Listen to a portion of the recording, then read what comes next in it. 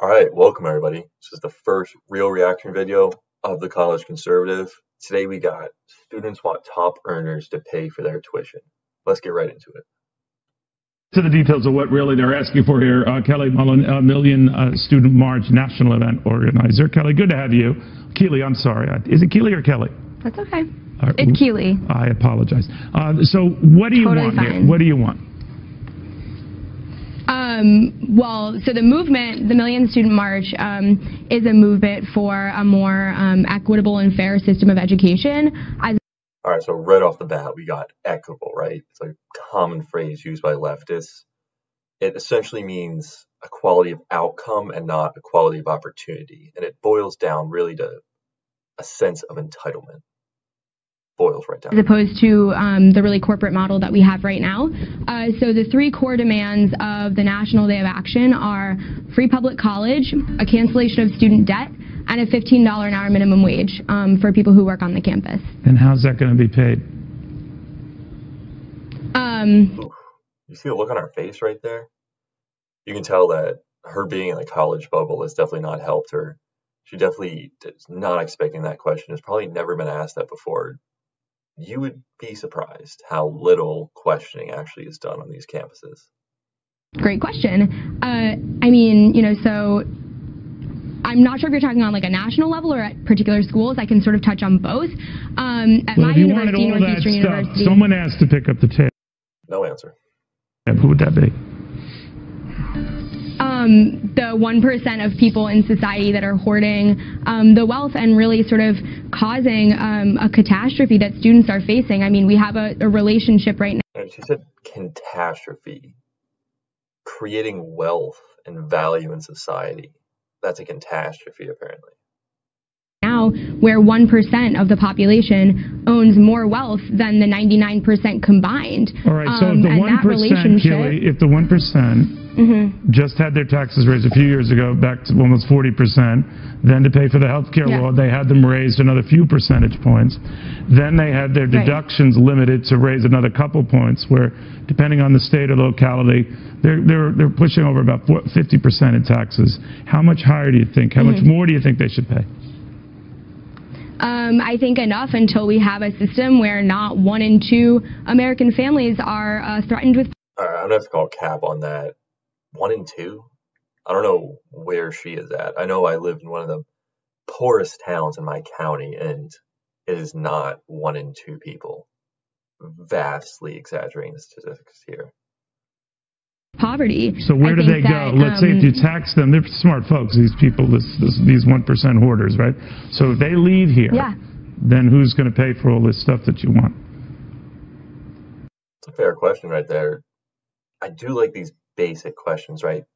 Surface level deep, and she really still can't answer them. Her answer is being poked full of holes. If they leave the country. I mean, there's always going to be a 1% in the U.S.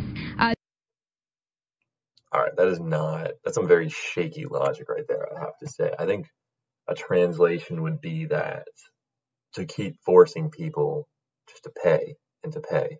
I know people leave, so we don't have a country anymore. I'm sure she would probably just shrug that off and say, hey, this takes precedent. This radical ideology takes precedent to having a country at all. The U.S. is like the bastion of capitalism and its success. Oh, so she just said that capitalism is a success, but I'm sure she wouldn't say that on a regular time. So I think she's seeing that capitalism works, but only when it benefits her. It's interesting. That goes back to entitlement. And I think do you think the 1% could pay for all of this? Absolutely. 85 people in the world hold more wealth than half of the global population. No, wait a minute. Are we talking about 85 billionaires, or are you extending this to the 1%, or whomever who earn a little bit north of $250,000? At what level, Keely, do you start saying you got to pay a hell of a lot more than you're paying now in taxes? I mean, I think people earning, certainly people earning over $1 million a year should be contributing to the wellness of society. If it's 50% now, let's say it's around 50% with taxes. We used to have a top rate of 90%. You think we should get back to that? I think that eventually we will get back to that. I think and eventually. You're okay with that? Are some of your friends okay with that? Do some of them want to be successful themselves, and they'd be happy when they get to a level, maybe over 200,000, 250,000, they start paying 90% in tax? Yeah, so I do like this article. Sorry, this argument. However, I've seen this play out, and it's weaker than you might imagine, because college kids here, unfortunately, a lot of them are lazy. And they're lazy, and they don't really want to work, unfortunately. They're entitled. It all boils down to entitlement. So they don't really think about, hey, once I'm successful this, once I'm successful that. It's, oh, who am I going to get to pay for all of my stuff that I want without actually having to work? Taxes on that? They'll be happy with that? Absolutely. I mean, I think that Keely, come on. You're talking to me here. Your friends are going to be happy getting to a point in their career when they can look outside and say, finally, I'm able to pay 90% in taxes. Obviously, people in your position, don't want to pay 90% in taxes. I dare say, unless you're high as a kite, you wouldn't volunteer to pay 90%, right? I mean, unless you really did see a considerable bang for the buck and it was worth it, right? But a lot of the times you realize it's not worth it, and given some of the track records we've seen with government, it doesn't always work, right? That's facts right there. I think as you become older, you get less concerned about theories and more about pragmatism, right? What works. And I think is when people get older, they realize the government really doesn't work all that well. And what seems to be good in the theory-wise isn't actually going to actually play out well once it's actually instituted. Yeah, I mean, absolutely. But the reality is we have to look at the injustice of the system as it exists right now. That's classic right there. There's no substance. It's just buzzwords in the response. Do you think maybe if everyone paid a little bit more for this, would you pay a little bit more for this, besides the rich, to pay for that it's worth it? That you think these are good goals? People already are paying for this. No, I asked it differently. I asked you, would you, Keely, and your friends, and your mom, and your dad, and your family, would they happily pay more to provide all of these benefits you just outlined? Of course, and we already are. No. You just said to pay for some of the things you wanted, the rich should pay significantly more than they're paying right now. Now you're telling me... Yeah, that's exactly what I'm saying. Everyone's already paying. Well, they're not. I mean, now you're saying these added benefits that you want, and they're fine benefits, don't get me wrong. You think your friends, their parents, your family would be happy to pay a little bit more to provide these guarantees and benefits. I come from an incredibly working class family, and my family is already on numerous forms of...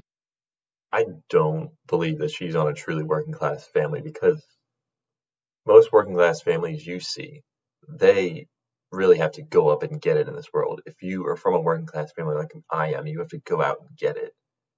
There's no motivation that you can tell whatsoever within her. And I've seen a lot of girls like this. I've seen a lot of people like this. They're not motivated, and they may come from places that aren't the best, but they're still not motivated. And when you're truly from the working class, you know that you have to go out and get it. You can't just complain all day like she's doing. Of government assistance, and is basically scraping by, in order to get me through college. I live in a world, and I see a system around me where there's a population that's doing nothing to contribute to the progression of society. Education is really the only way that we have innovation, that we have... Keely, I'm sure you sound very smart. You know what's going on. You mentioned what's going on in the world. You're probably aware what's happening in Greece and these other countries that provided all these benefits and then some, many of which you outlined very nicely here for us today. And they're going broke, and they're out of money, and they don't know what to do. And their people are riding on the streets because they can't believe the money's gone and the benefits and the promises are... That's right. History is a great lesson. You can learn a lot from it, right? And it's clear that she's not learning anything from this. And there's a lot of people who subscribe to this ideology, not just her.